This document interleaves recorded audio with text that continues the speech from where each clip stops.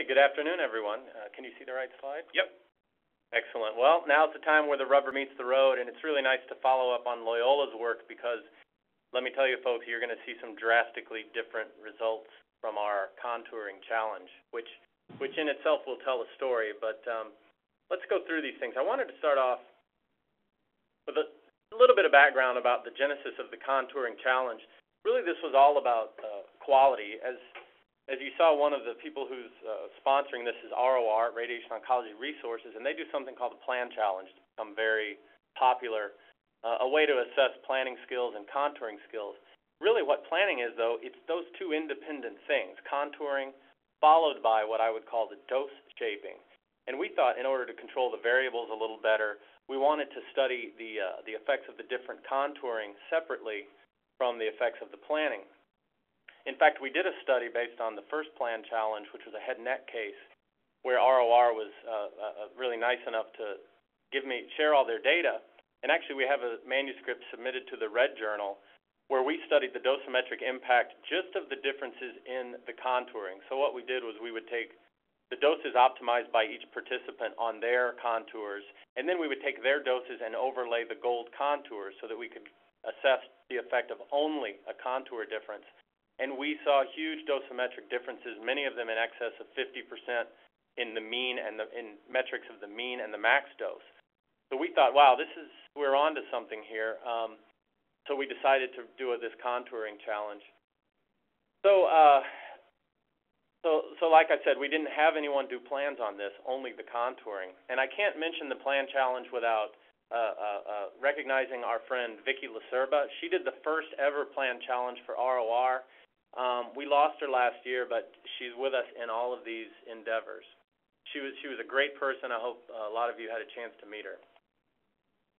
So why a contouring challenge? Just briefly, the purpose was to raise awareness and share knowledge on the science of anatomy delineation. I mean, just to listen to Dr. Sobchak, that was amazing to hear all the underpinnings of what goes into good contouring. And then really what we're searching for is this is a beginning. To help find ways to advance the quality of radiation therapy in cost-effective ways. And I think contouring and quality systems there is a great way to invest in your staff versus just investing in new equipment. The accuracy and consistency of contouring is so important because everything downstream depends on that accuracy. Treatment planning, plan review, the actual delivery, IGRT, adaptive radiation therapy, and all the way to clinical trials and outcomes analysis is all based on these contours. So I like to use this little cartoon I put together where we talk about putting the cart before the horse, and really contouring is the road that comes before the horse, that comes before all the carts. So if we don't get contouring correct, then no matter what type of planning system or delivery technology we have, everything could be, it's like having a road with potholes in it. So the outline of what I'm going to go through here very quickly is I'll go over the experimental design. For those of you who didn't take part in the challenge, this will let you see what everyone had to do on Monday. The materials and methods, then the results, and the announcement of the top 3 winners. The experimental design was quite simple. We gave a common CT image set was provided to all the contestants, and we asked for a fixed set of ROIs, or regions of interest, to be contoured as per the instructions.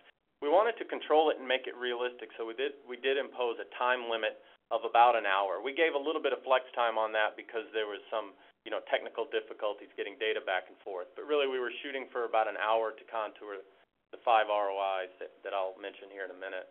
And then the only thing we really needed back was the DICOM RT structure set, which we would use to then compare with the gold structure set that was provided by Dr. Sobchak from Fox Chase.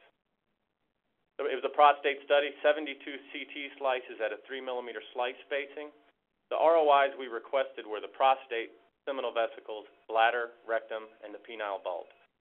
We didn't bother with the femurs. And then, like I said, we were a little lax on the time limit, but most people did finish within an hour. So how this worked was we had, weeks before, had this CT set contoured to create the gold ROIs, so they were ready and waiting an analysis. At a specific time on Monday morning, we then provided those CTs for download to the contestants. So they downloaded them to their contouring software, defined their regions of interest, and submitted back their results. And then the results you're about to see were generated by the StructSure Analysis software, and then that leads us to where we are today, which is the web presentation of the results. A little more specifics, we did get 59 registered contestants. We had to cut it off basically after a couple of days because we really originally only planned to do 10, but we figured the analysis is so easy, let's just go for it. And then when game day came about, we had 27 successful uploaded data sets. We give an open invite to the AutoSeg vendors, and we were able to contact a few of them, but hopefully this is something we can improve on in future contouring challenges. We didn't get any submissions from them. We did get agreements from 2 of the companies that they would compete, but we didn't get their results. So we hope there will be better participation from the AutoSeg vendors as we continue and do more contouring challenges. All right, the penalty. You heard Jen and John from Loyola talk about their penalty. I was much more forgiving on the penalty. Here, what I gave was a 1 millimeter forgiveness region, and then a linear penalty growing upward in penalty out to 5 millimeters. After 5 millimeters, everything was penalized the same. The slope here was a half. So if you were 1 millimeter away, you didn't get any penalty. If you were 2 millimeters away, you were at a half, and et cetera, you can see. And the way we judge it is in 3 dimensions. So the StructSure software takes the distance away of every voxel in space from where it should be, both extra and missing voxels, finds the distance in 3 dimensions, and then applies the penalty. A quick example of this is an actual slice from the contouring challenge from Monday. I'll zoom up on it and I'll show you 3 voxels. So this one right here would be 1 millimeter away. We would give it no penalty. It's like it was perfectly drawn. If you're 2 millimeters away, we gave a penalty of a half a voxel. And if you're 3 millimeters away, that's when it's a 1 millimeter penalty, and it increases linearly out to 5, at which point we cap it off. So keep that in mind. Some first metrics, let's just look at the volumes. So simple metric would be total volume, just to get an idea of how consistent they were.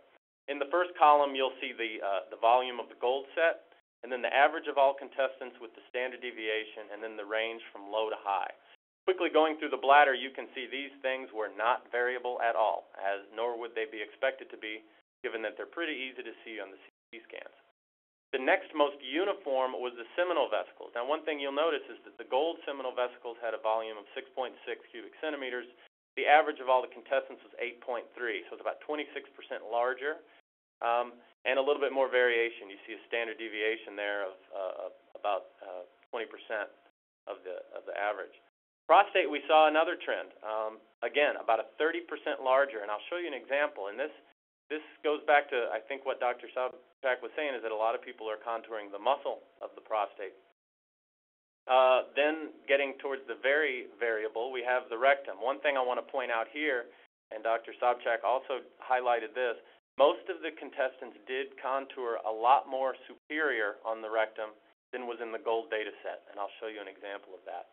And then I tell you, the penile bulb was all over the place, folks. It was a real hit and miss thing.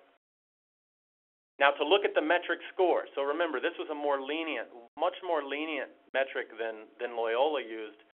And look at the average scores. So the bladder, they were almost all perfect, average of 98. The max score is 100. Seminal vesicles, now we went down to a 71.91 out of 100. The average for the prostate, 59.77. The rectum, we're down to 33, so it's getting pretty variable. And then you can see the penile bulb was really, you see a lot of negative numbers. In fact, the range there from minus 887. But then comforting to see that the high score was 88.19, which is an extremely high score. So there were some that were really matching the gold very well. Look at the distributions. In fact, let me give you an example. What I'm going to do is I'm going to share the application real quick. And what I have here is the StructSure software with an example data set loaded. Okay, so you should see it now. What we have loaded here is the gold data set and an example of a contestant. As you mentioned, Dr. Sobczak saying the window and level is very important. So if he were here to tell me how he window and levels it, that would be nice. But for now, you can see the dotted line is the contestant ROI, and the solid line would be the gold ROI. To generate results, you just need to hit the calculate button. And then all those volumetric calculations are done, and then they produce the results. So this one had a bladder score of 98. but then the penile bulb was a very low score because they just didn't, they hardly overlapped at all.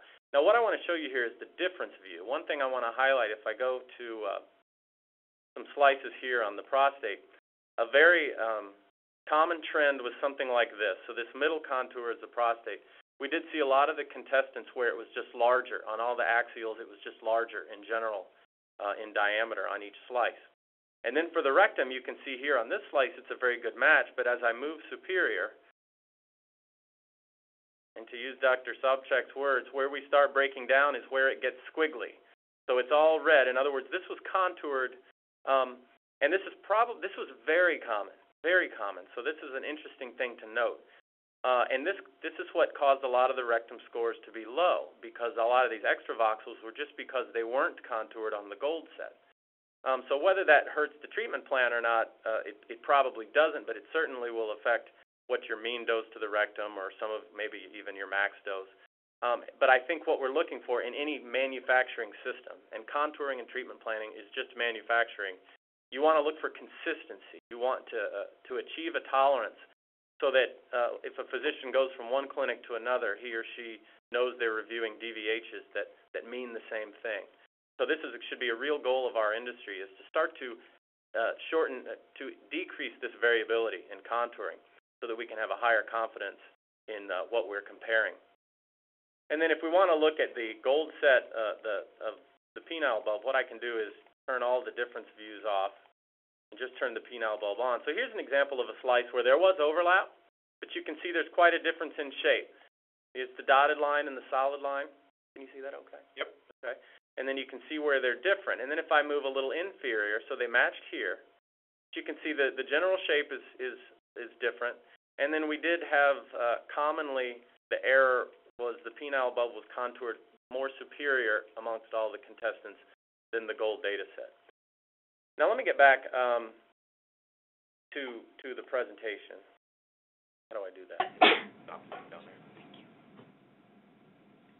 All right, so now when you're looking at that, we're going to look at a distribution of metric scores. So remember, max score is 100. Bladder, everyone just nailed it. Kind of hard to miss. So everyone was contouring the urine perfectly. The next most consistent were the seminal vesicles, and you can see here all the metric scores were grouped around a nice distribution, some being very high. There was a little outlier down at the left. I'd have to take a look and see why that happened. Get more variable when we get to the prostate, even more variable yet when we get to the rectum, where we saw a large number that were actually negative or zero metric scores, large part to do with just too much contouring. And if you, like you said, if the penalties will grow as you get too far away. But you can see here, very few matched the gold rectum well. And then the penile bulb, most of the scores were negative, meaning that they didn't overlap at all. And the dice coefficient in this case was 0, or our metrics were negative. And that's an interesting thing. When you're looking at the max dose to the penile bulb, you really want that to be in the right spot, because we know with the gradients in IMRT, proton therapy, rotational therapy, the gradients are exquisite. So having the contouring you can see here may have a bigger impact than even treatment planning skills, maybe even just as much as accurate patient setup. And then if we look at the contestants, average scores, so this is how we found our 3 winners. We averaged all the metric scores, taking out the negative values and just setting them to 0. I'll cover that in a moment. So we saw a nice distribution, and we did have 3 that did separate themselves from the crowd a little bit. So determining the top 3, let me tell you real quick, took the average of all the metric scores, so of those 5. Anything negative, so if the penile bulb was really far negative, I didn't want that to skew the average, so I set that to 0. It was nice, though, that none of the top 3 winners had any negative scores, so they didn't get any unfair advantage because of that truncation at 0. And then finally, I wanted to show you the winning scores. Third place had an average, just an exceptional average of 70.35. Second place, 75.85, and really stretching out into the lead here, the winning score was 83.73. And if we have time at the end and